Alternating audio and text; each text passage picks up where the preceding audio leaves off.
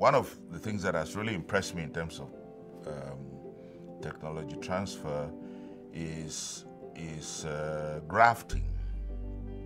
You know, farmers, when you have small size farms, farmers can identify the best trees on the farm, and they cling to them like they cling to their kids. Even when the tree is not so good and it produces maybe just 4 pods a year, it's almost impossible to convince the farmer that that tree is taking up more from the soil than it's giving in cocoa. So cut it off, and they would not cut the tree. But if you can graft another variety on this old tree, and a new variety producing more pods starts to grow from a branch, and they can see that, and eventually they are convinced that, one, there's a new variety that's more productive.